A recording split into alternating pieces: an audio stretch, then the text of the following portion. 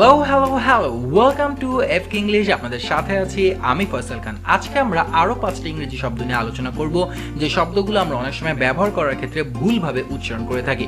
আজকে আমরা 5টা ভুল উচ্চারণের পাশাপাশি 5টা কারেক্ট উচ্চারণ শিখে নিব। তাহলে আর কথা না বাড়িয়ে চলুন শিখে নেওয়া যাক। আজকে একদম প্রথমে যে শব্দটি আছে সেটি হচ্ছে COMFORTABLE, যার বাংলা অর্থ হচ্ছে আরামদায়ক। তো ইউজুয়ালি এই শব্দটাকে আমরা উচ্চারণ করে থাকি কমফোর্টেবল, বাট এখানে যে আর লেটারটি আছে ওয়ার্ডের ভিতরে আর লেটারটি সাইলেন্ট থাকবে, অর্থাৎ উচ্চারণ হবে না, এখানে উচ্চারণটা হবে কমফোর্টেবল। কারেক্ট প্রোনাউন্সিয়েশনটা হচ্ছে comfortable, not comfortable. It's comfortable, not comfortable. Okay, number 2 তে যে শব্দটি আছে সেটি হচ্ছে PEDAGOGUE। একটু অ্যাবসার্ড ওয়ার্ড, তাই না? একটু কঠিন লাগছে। হোয়াটএভার, PEDAGOGUE এই ওয়ার্ডটার বাংলা অর্থ হচ্ছে শিক্ষক, দ্যাট মিন্স টিচার। তো এই ওয়ার্ডটাকে অনেক সময় ভুলভাবে পেডেগজ উচ্চারণ করে থাকা হয় বা পেডেগজ উচ্চারণ করে থাকে অনেকে, বাট এটার এক্সাক্ট উচ্চারণ আসলে পেডেগজ না, ইটস পেডেগগ। পেডেগগ মানে হচ্ছে টিচার। সিম্পলি একটা নতুন ওয়ার্ড শিখে নিলেন, পেডেগগ মানে হচ্ছে টিচার।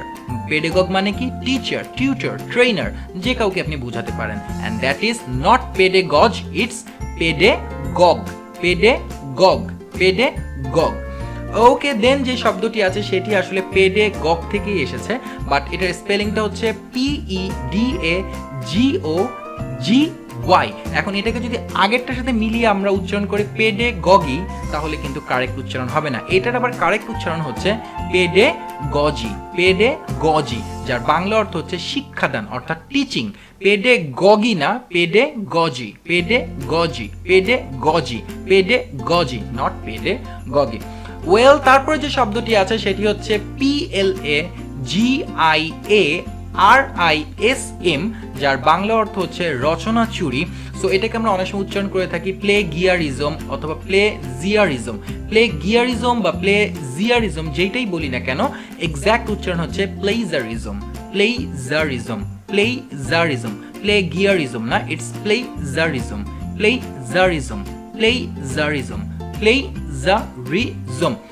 ওকে, নাম্বার 5 এ যে শব্দটি আছে সেটি আমাদের ইংলিশ গ্রামারের একটা খুবই গুরুত্বপূর্ণ টপিক এবং এই ওয়ার্ডটার সাথে আমরা সবাই পরিচিত, এবং দুঃখের বিষয় হচ্ছে এই ওয়ার্ডটাকে আমরা সবাই উচ্চারণ করে থাকি preposition, but exact pronunciation is not preposition, it's preposition. PREPOSITION, preposition, not preposition.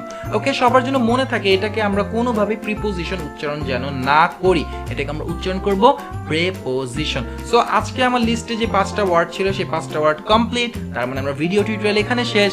ভালো থাকবেন, সুস্থ থাকবেন এবং অবশ্যই FKEnglish's সাথে থাকবেন, এবং আমাদের ভিডিও টিউটোরিয়ালগুলো অবশ্যই আপনার কাজে আসছে, উপকারে আসছে, এবং আপনিও সেটা মানুষের মাঝে ছড়িয়ে দিবেন শুধুমাত্র আপনার একটা শেয়ার বাটন ক্লিকের মাধ্যমে।